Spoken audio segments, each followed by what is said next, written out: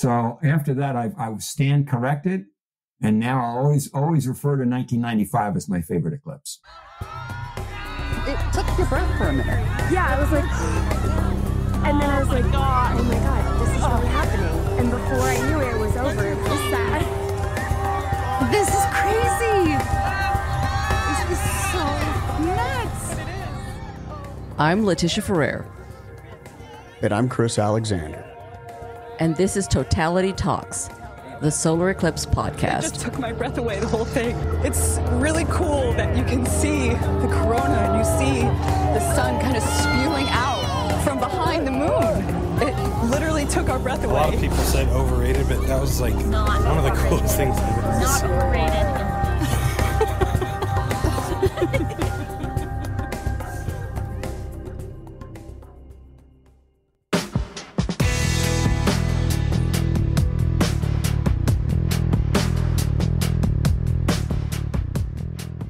Welcome back to Totality Talks, where we take the deep dive into the true awe of totality. Today, we are honored, amazed, and delighted to have a premier expert on eclipses, retired NASA Goddard Space Flight Center astrophysicist Fred Espenak. Known as Mr. Eclipse, Fred has authored over 20 books related to eclipse prediction, eclipse observation, and eclipse photography.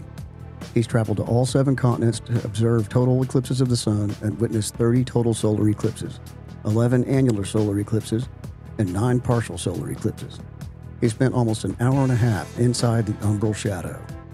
His famous quote, "Before you die, you owe it to yourself to experience a total solar eclipse," is repeated by umbrophiles everywhere when explaining eclipses to casual observers. Today, we chat and listen to Fred's tales from the road en route to chasing totality.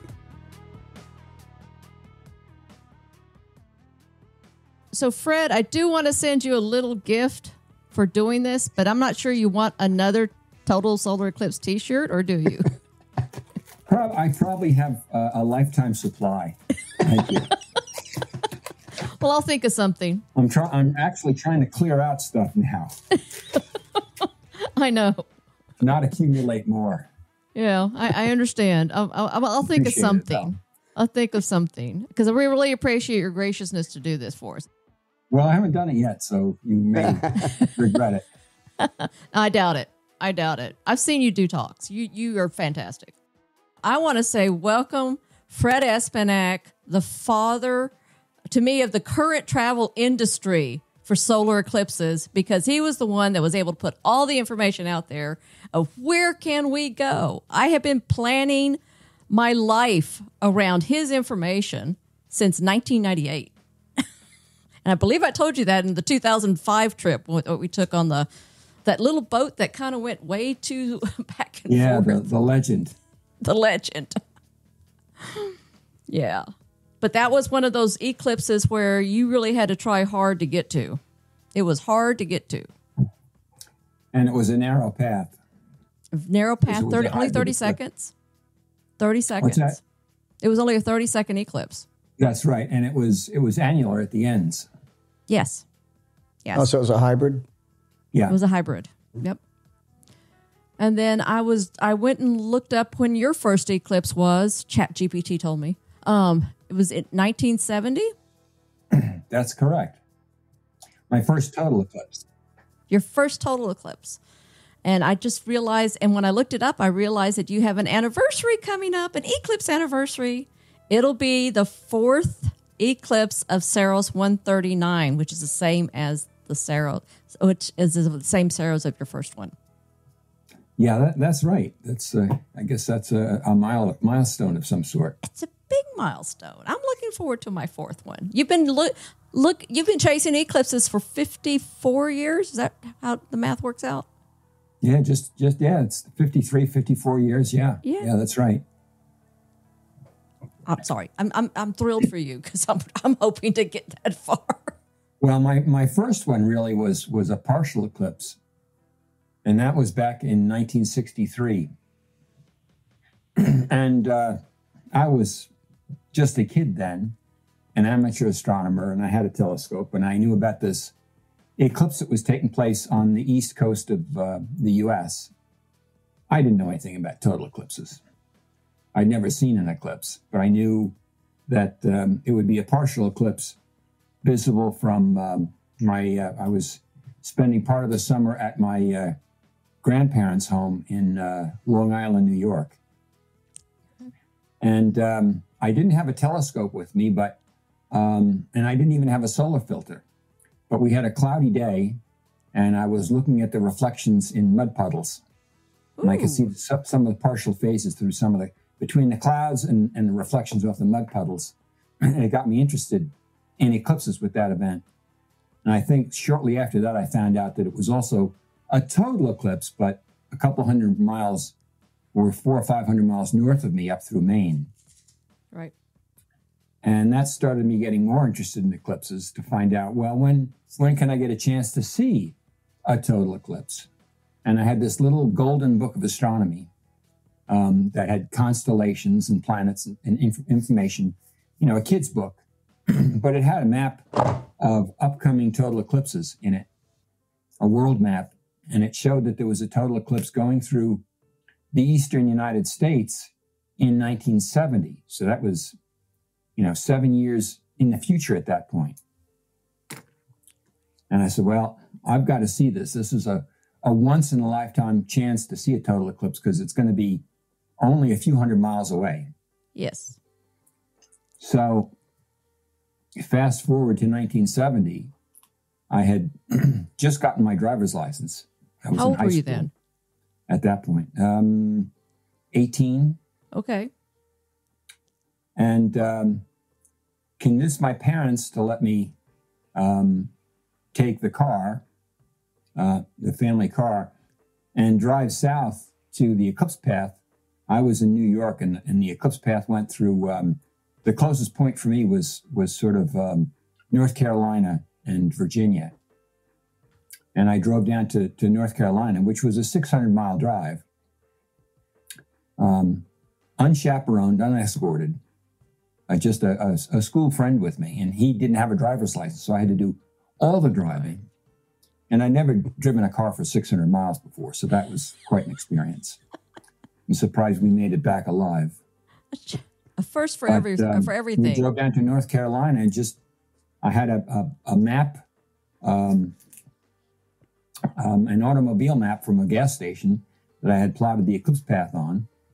And we drove down to North Carolina and put ourselves in the middle of the eclipse path, found a motel right there. On eclipse morning, the field behind the motel looked like an astronomy convention. There were telescopes all over the place. Everybody was there at that motel for the eclipse. Wow. So that was fantastic. The weather was good. We set up, managed to see a wonderful total eclipse. And as soon as it was over, I knew this can't be a once-in-a-lifetime event. I've got to see another one of these. So I was hooked right away. Good. And I understand that. The next one was in 2 years into the future. Then that was in eastern Canada, and the closest point for me was in the Gaspé Peninsula in Quebec. And by that time, I was in college, and I got one of my college professors interested in it, and the two of us drove up to the Gaspé Peninsula to try to see the eclipse from there. But we were clouded out. Bad weather. Yep. I said, well, nuts. That's the two really, really nearby eclipses in North America to see. But what about that eclipse coming up in Africa in 2073? So I started expanding my horizons of where I could go for an eclipse. It would have been 1973. 73, I'm sorry. Yeah, 73. Yeah. 1973. And ended up joining a group out of New Jersey, a group of amateurs that had organized a trip with Roger Tuthill, who did a lot of eclipse expeditions in the early years. He was associated with an astronomy group in New Jersey, Cranford Astronomers, I think. And he organized a group, and he brought, I think, over 200 people. Wow. 200 amateur astronomers. Wow. Mostly amateur astronomers, to the Sahara Desert in Mauritania. Wow. So that was really my first big international adventure. Sorry, Canada, that doesn't really count, going up to the Gaspé Peninsula. That was hardly exotic, like flying into Senegal. And just, I remember stepping off the plane, just the smells and the aromas and just the ambiance of the whole place was exotic and different. Right. That is that was really the start of a lifelong obsession, I guess, of trying to see every total eclipse I could. I haven't gotten to every one, but I've gotten to most of them. Yeah. How many are you up to now? The last one was this past April, and that was number 30. Okay. In terms of totals. I'm 10 behind you. What's that? I'm 10 behind you. 10 behind I'm up me. to I'm up to 20. But I love what you said about after seeing your first one. You said this not could be a once in a lifetime thing. My first question was when and where's the next one? Yeah. Sadly, the one I didn't get it to the next one until 1998 in Aruba. I saw my first one in 91. And back then it was Mexico. And like you said, I went to Mexico without even a passport. I used my driver's license back then. Yeah. We can't do that anymore. No. The other thing I wanted to ask you was how did you and Sean Mayes get together to do that giant compendium? Well, I had, I guess in my early years of studying eclipses, he had the go-to book of where and when is his famous canon of solar eclipses, which he published, I think, in the mid-'60s. Okay, so he published and I his managed to get, the 60s. I managed to borrow it from our college library in the early 70s and Xerox a whole bunch of pages. And got interested in how to calculate eclipses. And he gave some basic the starting points for some of the equations needed and some of the information about the moon's orbit and the sun's position in the sky to actually do some preliminary calculations for eclipse paths. And I was also just starting to study computer programming. So these two were a marriage made in heaven to use the two of them together and start writing Eclipse software. So that was probably in the early 70s. That was back in the days when if you wrote some kind of a program, back then I was using Fortran. Okay, I was going to ask you which one it was, Fortran or Pascal. And these days I'm still using Fortran and Pascal. Really? Yeah. The Pascal I've got to run on a very old computer that I nurse along. I've got a backup computer in case it dies, because the newer models don't support that particular compiler. And I've got so much software written for that, and I just don't have enough time left in this lifetime to rewrite all the software. Do we need to find somebody to go transfer it for you sometime? Make it somebody's research project? Yeah, that'd be great. I don't know who to turn to for that. Okay, well, I'm going to start asking around. There are some very enthusiastic young people at the last solar eclipse conference that Chris and I attended. They said, yes, we're going to be the people going ahead. To get back to your question, I mean, I my first inspiration for eclipse predictions was Jean Mayes, and I got a couple of his books through the 70s and 80s. And in the mid-90s, there was preparations for a total eclipse going through Europe in 1999. Yes. And I was involved with an international planning community, planning committee of scientists throughout Europe and the U.S. And we met in, I think, in Bucharest to have a discussion on upcoming plans for that particular eclipse. And while I was there in Europe, I had a chance to meet up with Jean at his home, and we had some good discussions, and we continued our correspondence over the years. And I always had it in the back of my mind, it would be great to have some kind of a collaborative effort together.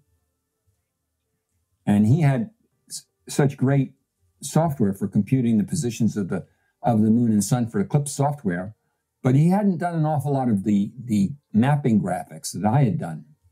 Now, my mapping graphics is pretty simple if you compare it to somebody who's a cartographer like Mike Zeller. He does spectacular stuff, but back in these days, that was far in the future, that kind of software. Yes. So I was still doing some very simple mapping software, and there was nothing else like that around. And I talked to Jean about putting out a new canon with revised maps with much more detail in them. And that was the start of it back in around 2005 or so. And I think we got it published in 2006 or 2007 after a lot of work. I'm sure it was a lot of work, but it is the go-to. It is the Bible for solar eclipse tracers. Thank you.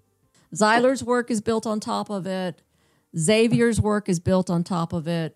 Time and Date is using that information for their maps. Everybody is built on top of it. So you and Sean's work has just been the foundation for everything of all of that, and I think it's wonderful.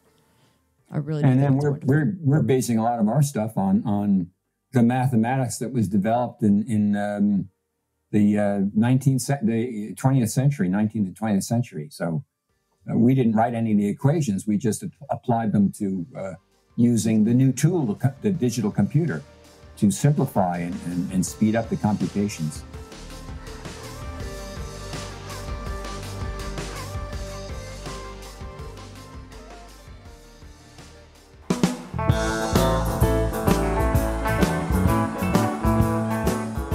Totality Talks is sponsored by American Paperware. It's paper that you wear. In 2017, they became a producer of safe ISO 12312-2 compliant glasses for solar observation. They've expanded their product line to include paper frame sunglasses with optically clear and thin film sunglass lenses. A great promotional platform for your logo, concept, or artwork to make a lasting impression. Use their Solar Eclipse Design Studio app to create your own custom glasses. American Paperware at ampaperware.com. Click the link down below.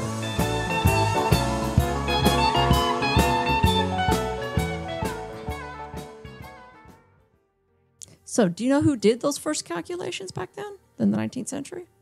Theodore Opelzer he published a canon of eclipses back 1887, I want to say. That's probably the oldest major canon of eclipses. And back in those days, they had computers, but the computers were people. Yes. Graduate students. He had huge numbers of people that would do all these calculations longhand, and he would have one person doing the calculations, someone else to double check them, and then compare and make sure they got the right answers.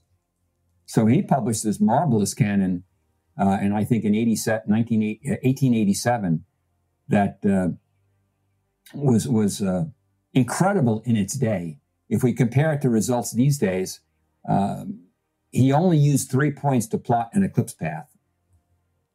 So the end points and the middle point. So when you look at the details of the eclipse path, sometimes they don't follow the actual path of the eclipse. There may be displacements of hundreds of miles. And he didn't plot things like the width of the path. He only plotted the central line. But in its day, it was miraculous. It was the start of that sort of thing. Yeah, it would be. It would have been. I'll look it up. You're able to find a lot of books like that now on the Google Books and have them reprinted. Yeah, this book was Opelzer's book was reprinted by Dover Books in the 1960s, and sometimes you can find a copy of it on eBay. Okay, I'll take a look. I'm going to look for it because that sounds like a nice collector's item. At least for me. Yeah, at least for me. Well, I was going through the 1,000-year canon of eclipses and trying to go back to find out when the last annular eclipse was over our property. And I got back to 1500, and I'm like, oh, now I need the 5,000-year canon.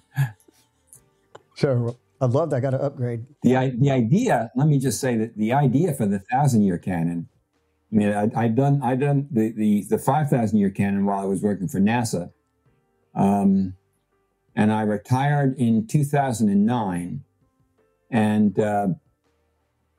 after a few years, I kept referring to the 5,000 year canon when I wanted to look up things, but invariably I was always looking up stuff that was within a couple hundred years of right now. I normally didn't really need all 5,000 years. I just wanted 1,000 years centered on today, and with slightly bigger maps. So that was the idea of doing the 1,000 year canon. It's got larger maps. It's a smaller volume. It's easier to haul around. And it answered 9 out of 10 of my questions whenever something came up. And it was my first experiment in actually self-publishing, because now I wasn't publishing through NASA anymore. So I had to learn the hurdles of doing that myself and what options were out there to self-publish, and ended up getting it done through Publish on Demand through Amazon. Back then, it was a sister company of Amazon called Create Space. That's sort of been merged into Amazon now, and now it's called Kindle Direct Publishing. But it's the same sort of thing. I give them a manuscript, and they publish the books as people order the books. Right. So there's no inventory. That was one of the things I didn't want to be involved with. I didn't want to be involved with what Michael Zeiler calls product fulfillment, which means you have a basement or a garage filled with maps and books, and every time someone orders something, somebody's got to get the book, put it in an envelope, weigh it, put the postage on it, and send it off to the post office. I didn't want to do that. I believe that's Patty. Polly. Yeah. Thank you. So his wife Polly is that person. Yeah, she's that person.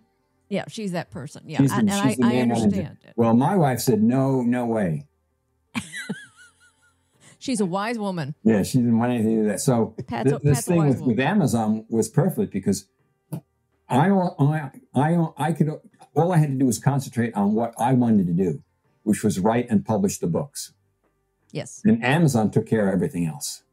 And you've published how many now? Like 10? Because you've done the Road Atlas. 2017, you've done books in other countries. I don't know exactly how to count them, because a lot of the books I have both a black and white and a color version. And I've got at least 20 or 25 books published through Amazon. That's awesome. That's awesome. Well, I've got my first one out there now, but I'm about to do the update. So it'll be out. And updating is nice, because you just submit the manuscript, wait a day or two, they make sure you didn't make any big mistakes, and then you get an email that says, okay, it's online. Yeah, I'm gonna go ahead and spring for the better printing this time. I was kind of disappointed because I went for the lower end printing. I'm gonna have to do the high end this time. It makes a difference. I know your books come out very, very nice. So since we're talking about the book, did you come up with and innovate yourself all the information that's on every single image of each eclipse that's in the book? Did you take something from other predictors in the past and then put together that particular bit of information with the maps? By and large, the information that are on those maps were my first inspiration for that was back when I was still with NASA back in the 1980s. Probably my first eclipse book was the 50-year canon of solar eclipses. Okay, so you did the 50-year with at NASA first. Okay. That was at NASA first. And I spent a lot of time thinking about how to present one page with one global map of the Earth with an eclipse path that showed the northern and southern limits, showed where the 20%, 40%, 60%, 80% partial eclipses were, some information about the position of the moon and the sun, the duration of the eclipse, information like that. That was all designed from that 50-year canon. And everything that I've done since then is derivative from that first original 50-year canon. And certainly with a 1,000-year canon, you can't include as much information because the maps are much smaller. Yeah. So you've got to cull just the most important bits of information that go with each one of those maps, like the duration of totality or annularity. I'm going to ask the photography one because this is the one I'm bad at, and Chris is much better than I'm. Or why don't you ask this one because I'm the one that's like, oh, I'm going to go watch it. Here, you go take the pictures. So over the years, I imagine at some point you made the migration from film over to digital. Oh yeah, of course, yeah. And so how and when did that happen? Well, I was ready to change, but I had to wait for the technology to catch up to what I wanted to do. I mean, the first digital cameras that came out in the 90s, they weren't single lens reflex cameras. They were point and shoots. They had a fixed lens. I needed something you could take the lens off, just like a single lens reflex camera. And those, well, my first real Eclipse camera was the Nikon D100. And I think that came out in 2003. Okay. And this was something I could, it looked like a single lens reflex camera. I could take the lens off it, attach it to a telephoto lens, or more importantly, a telescope. But it only had 6 megapixels. In its day, that was enormous. It was enormous. I know. So that was sort of the point where I started switching over to digital. And then, within 5 or 6 years, you were suddenly up to 15, 20 megapixels very quickly. And even now you can do 4K video and then pull a decent picture out of the video. Right. Yeah. Which is what I love because I want to set it and forget it and just let it run. Yeah. I go watch. Yeah. So that's what I'm doing. I aspire to do that. I'm getting closer and closer. Well, you've used Solar Eclipse Maestro, and I've watched several of your videos. I love there's one where you have it from 2017 where you have it behind you, pointing up Yes. to you and the eclipse. And Right, then right. it's just a time lapse of you doing everything you can you're running around, just doing everything, and then standing there watching the eclipse. That's right. Yeah. And what kind of camera did you use for that lapse, for that time lapse? The time lapse, that was a GoPro. Okay. Yeah. Oh, really? That was not. Yeah. It came out Just real a well. little with GoPro. That's awesome. At the 2017 eclipse, it was a great experience. I'm not complaining, but for me, planning it was a technological nightmare because I Really? was running against my better judgment, especially now in hindsight. I was running and set up 17 cameras. What? 17? Yeah, that was insane. Most of them worked. I think one of them I had the sun actually out of the frame. What was the goal of that for 17? I wanted to do wide angles. I wanted to do telephotos. I wanted to do time lapse. I wanted to shoot video. I wanted to do everything. And the other thing was normally when I go to an eclipse, I'm flying on commercial airlines. I've never done an eclipse trip for NASA. All my eclipse trips have all been on my nickel. Yes. Or on the nickel of the tour agency that's bringing me along as the eclipse expert. Yes. And there's a good reason for that, because if I got involved with something with under the auspices of NASA, they would own the work that I do during the eclipse, including the photographs. Okay. And I didn't want any of that part of that. I wanted those photographs to be mine. And I didn't want to write a proposal for it. I wanted to do what I want to do. Yep. But that was when you start. When did you start Mr. Eclipse? Because that's where you were showing all of your work. Yeah, those years. That was in the mid 90s. Okay. And that was because I started the NASA Eclipse website. Working for the federal government is funny. Back in those days, the internet was the Wild West.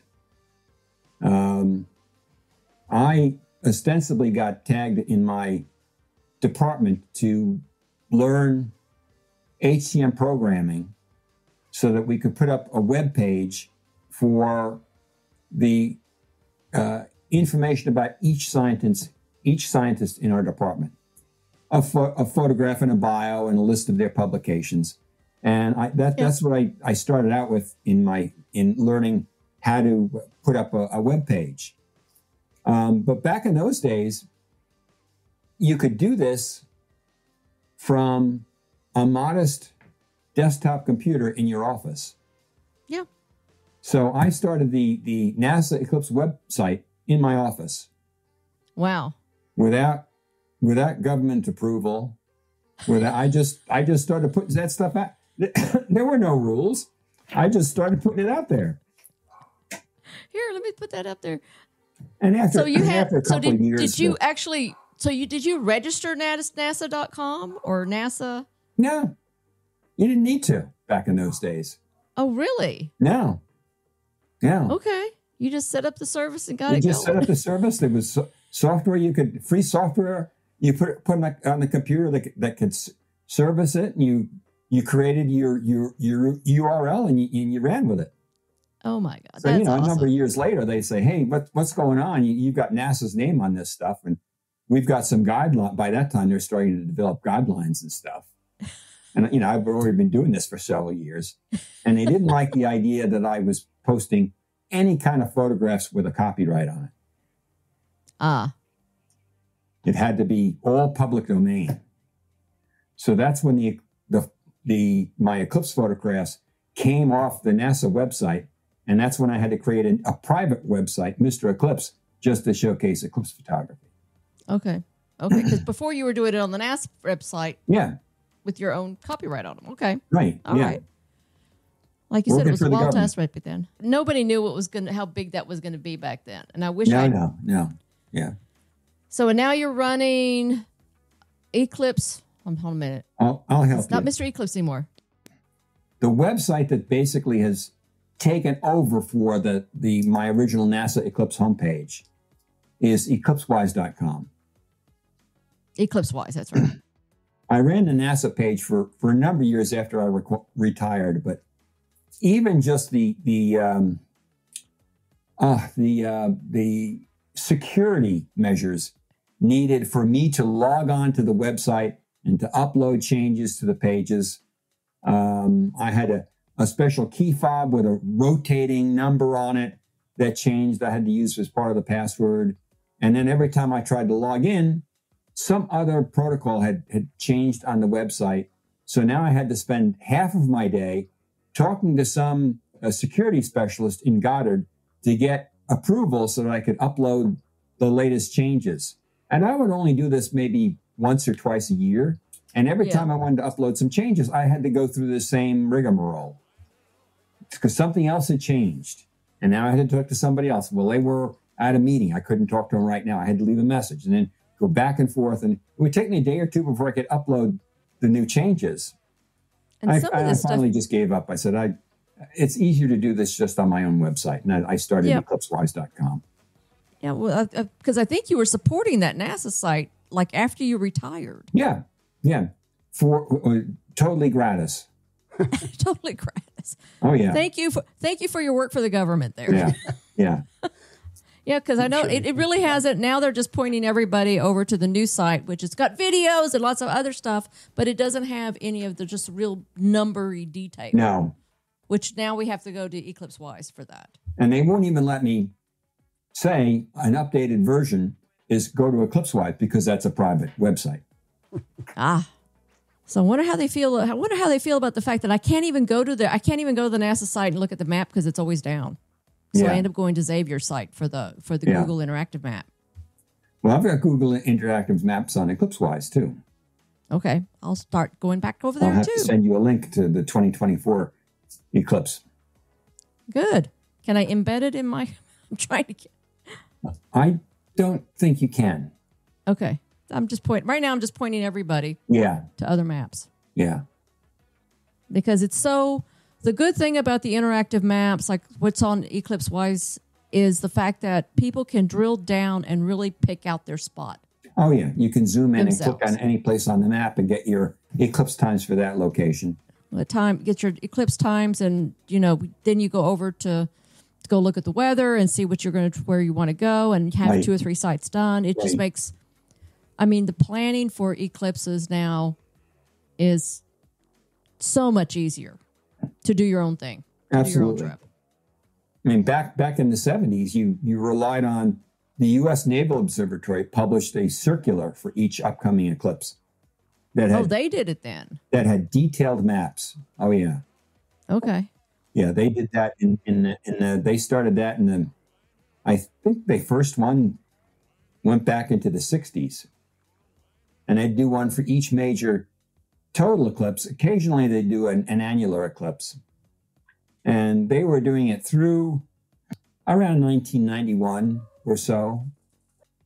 The Naval Observatory got budget cutbacks, and they could no longer fund a department to publish their eclipse circulars.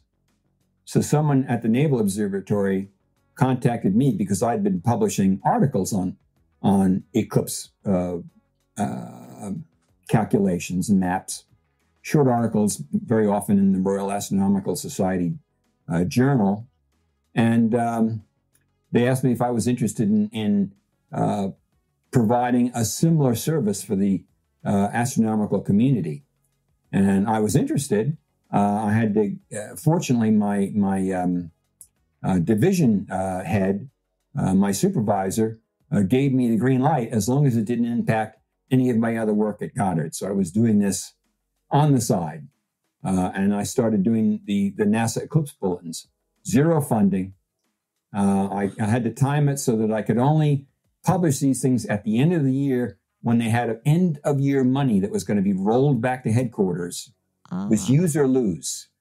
Yes. And I would beg, borrow, and steal to find publishing money so I could get 2,000 or 3,000 of these things to print up and then have mailed out. And for a while, I would have, for a couple of months, I would have 6 or 8 foot tall stacks of books in my office that I was mailing out to get out of my office and send around. And the you world. were mailing them. You were Yeah. mailing them. Yeah. You were labeling them and mailing them. Now, were Yeah. people subscribing to them or just Well, sending a letter and ordering them? Shortly after I started doing that, I developed a mailing list. Okay. So then I would actually print out the labels on the sticky labels and bring those over to the mail department at Goddard. And when the books were printed, they would be sent to the mailing office first. They would take their cut. If I gave them 1,000 labels, they would take 1,000 of the books and mail those for me. But then the other 1,000 books would be delivered to my office. And I would mail those out one at a time as someone wanted to order an eclipse bulletin. Oh yeah, people think, oh, it's the federal government. He's got buckets of money. He's got a big staff doing it. No, this was a one-man operation. That sounds like product fulfillment. This is why you don't want to do product fulfillment. This was all a labor of love, you know? And as long as it didn't impact my other work.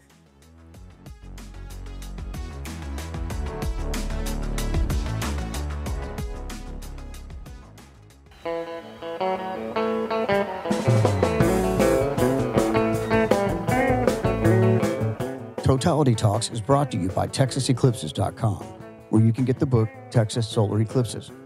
Learn about solar eclipse safety, the total solar eclipse in Texas of 1878, other recent total solar eclipses, how technology influences our experience, and citizen eclipse science then and now. That's TexasEclipses.com. Click the link down below.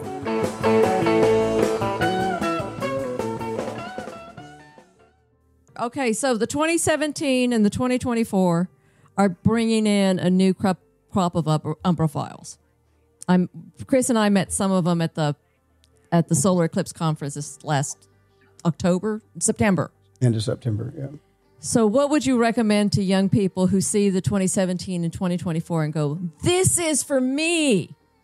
How do you make a job out of it? How do you get into research? There's not a lot of jobs involved in this line of work. The closest thing you can get to is going into solar physics. But you know, there's those scary words: physics, mathematics, calculus. Lots of it. You got to be good at math.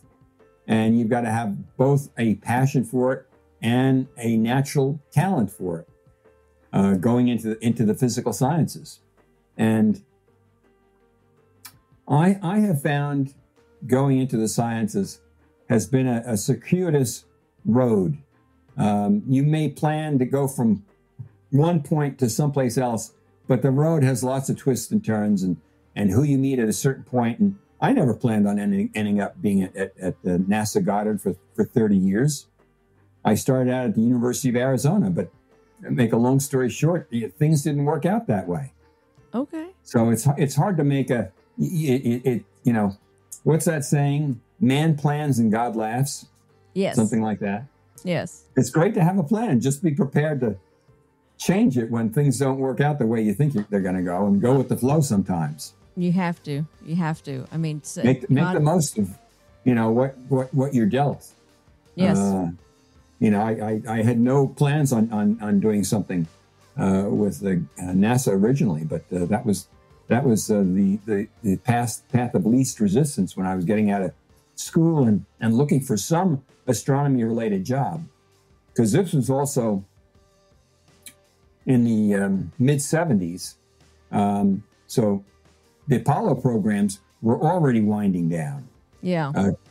Funding for science and astronomy were being cut back.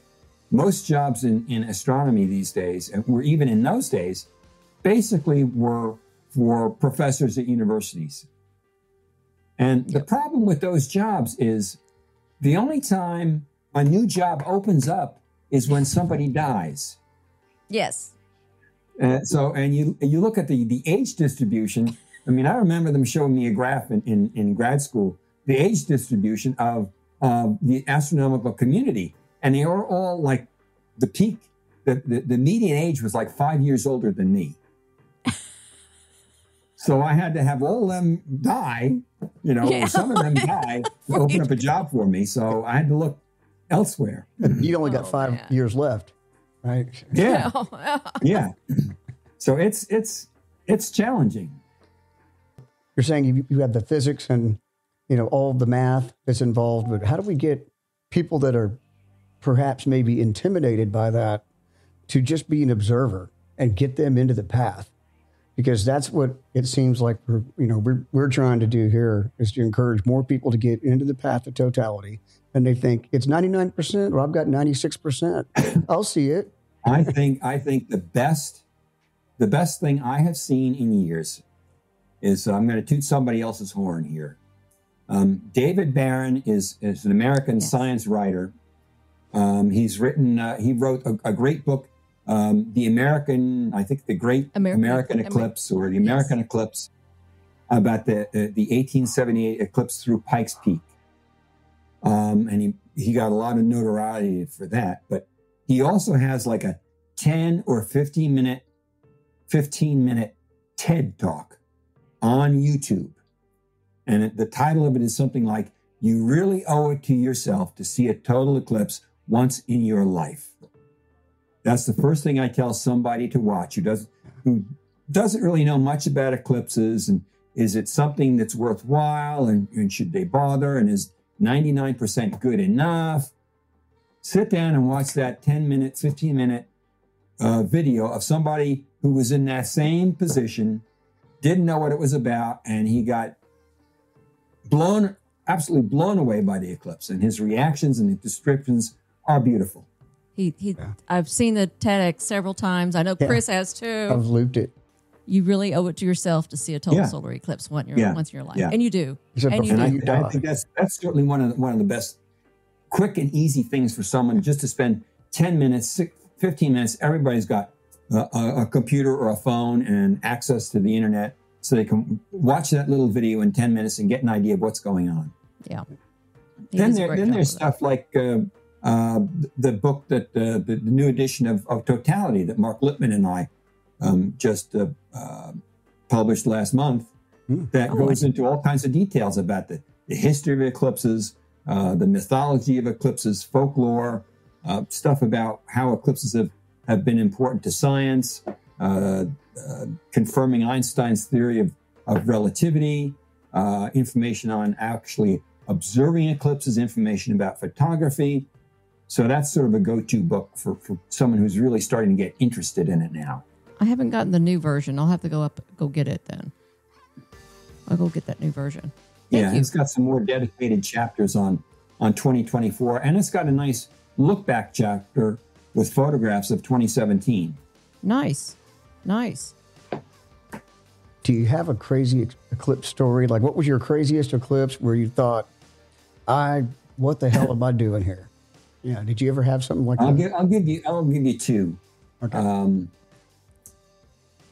What the hell am I doing here? That's happened a couple of times. Whenever the eclipse is less than 30 seconds, you have to ask yourself, was it really worth it? All the hassle, all the expense, going halfway around the world, spending 2 weeks for 25 seconds, 30 seconds, 40 seconds type of an eclipse. So that's happened several times. I mean, we went to East Africa in, I think it was 2013, for a 12-second total eclipse. Wow. And not only were we clouded out, we were hit with a dust storm and a rainstorm in the 20 minutes leading up to totality. Oh. So a peak of the crescent 5 minutes before totality, and then it went into the clouds. Oh. But on the plus side, we were in East Africa and we were on safari and we were seeing fantastic wildlife. Yeah. So it was a great trip. But the eclipse part of it didn't work out quite so well. Yeah. The other story I want to say is similar to your question. I'm often asked, what is my favorite solar eclipse? Yeah. Right. And it's funny. I used to answer that. I'd answered that at a few talks, and my wife pointed out that I was incorrect. And I said, well, what do you mean? She says, don't you really mean that your favorite eclipse is the one that we met at in India in 1995?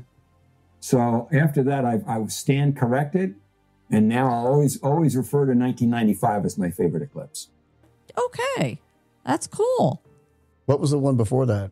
Before you had to change? Before that, when I was mistaken, it was 1991 in Baja. It was a short eclipse, though. It was only 42 seconds. But it had spectacular Bailey's beads. And where was that? India or? That was in India. That was in India. Okay. That was another crazy eclipse, halfway around the world. I know. And, I don't know if I can sit on a plane that long anymore. I'm reaching the breaking point. That I went to Australia last April, and that was killing me. It was a long trip. We went there and it was going to be 1 minute and 3 seconds at our location. Yeah. And then we decided to change our location because it was easier to not be on the beach with all the crowds. And so it went down to 58 seconds. And then I was like, okay, it's under a minute. So now am I crazy? Or you start adding $1. How many dollars per second? But let's not go there. Let us not go there at all. We do not want to go there at all. It was beautiful, though. It was perfect. It was a wonderful eclipse. It was. I'd never seen one so pointy. It was the pointiest eclipse I had ever seen. Well, it's getting to it's a classic solar maximum type of a corona with lots of streamers. Please expand on that, because I really want the audience to understand how amazing this one in 2024 will be. And also, are we getting into solar maximum, and have we peaked yet? We haven't peaked yet, and they never know exactly when it's going to peak. It's peaked in the after it's peaked. Okay. You can make estimates of when it's going to peak, but you don't really know it's peaked until you look at the data and say, yeah, it looks like the peak was 3 weeks ago or 2 months ago. But the whole idea with solar max is that the sun's magnetic field goes through an approximately 10 to 12 year cycle where it goes from high activity to low activity, and then back again. And it averages out to 11 years. That's the 11-year sunspot cycle when you get lots of sunspots versus very few sunspots. And a lot of activities on the sun are tied to this type of the cycle, including the corona surrounding the sun, because the corona is an electrically charged, magnetically charged plasma. So it's affected by the magnetic fields on the sun, and the magnetic fields on the sun are essentially sunspots or magnetic storms on the sun's surface. If you've got lots of sunspots, you've got lots of storms, you've got lots of magnetic fields changing, and that's pulling the corona all in all kinds of crazy directions. And you get all this interesting structure and streamers. So when you have solar max, high magnetic activity on the sun, you get very interesting, lots of detailed structure in the corona. The corona is bigger. It's usually a little brighter than it is at sunspot minimum. And there's usually a lot more structure. Sunspot minimum is a much quieter corona. It's sort of oval or football shaped. You see some polar brushes at the north and the south, but you don't usually see these enormous streamers going off in different directions. It's less pointy. Less pointy, very less pointy. Less pointy. I know. That's I'm a layman. highly I'm a scientific layman. term. It's pointy. Well, it was for me. It was the most amazing eclipse I saw, because it was so short. So the moon was just very, was not hiding as much as the corona. So you just saw this beautiful explosion of the streamers coming behind it. So I'm just and so it had excited. some great prominences as well. And chromosphere as well. Yeah. Oh, it was beautiful. So I'm really expecting lots of big things out of the 2024, because it should be just that huge. Even though the but moon's it's always gonna a cover, surprise. Yeah, it's always a surprise. I did get the position to be the Kate North Texas coordinator for Kate. Oh, for Citizen Kate, great. Yeah. So for Citizen Kate, so I'll be doing, I'm sorry, co-coordinator. I am sharing the load with somebody else. That's great. But I'm just very proud, and I wanted to brag to you about it, because I'm just so happy to be that's doing wonderful. Citizen science. Citizen science. That was one of the big things. In my book, my little itty-bitty book compared to yours, that was one of the things I was really impressed with, because I was comparing the 1878 eclipse to where we are with eclipses today. And one of the things that really struck home with me, even then, how much citizen science went on. Yeah, they had people making sketches of the corona in exactly 1878. People were coming by the hotel to. I focused on the group that went to Fort Worth, and people were coming to the hotel to set their watches so they could give accurate time measurements back to the scientists there in Fort Worth. Wow, that's amazing. So it was I just love the citizen science evolved around all the eclipses. I've got a favorite story. I think it was maybe 1925. Was that the eclipse that went over Manhattan? Yes. And they had students lined all the way up on the north and south sides of Broadway, all the way up.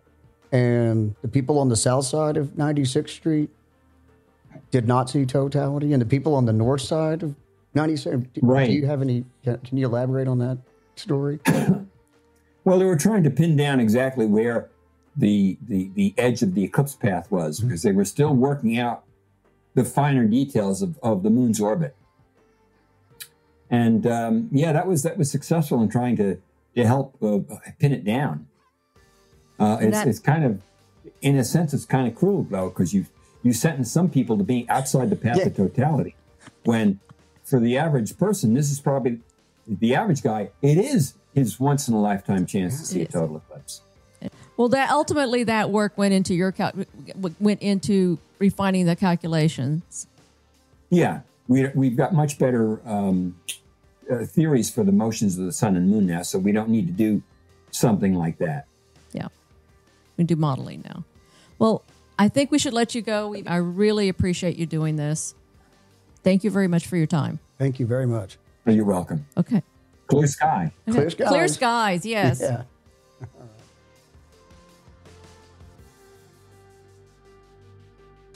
And don't forget, solar eclipse glasses and solar eclipse viewers make great stocking stuffers, and they are the best Christmas present.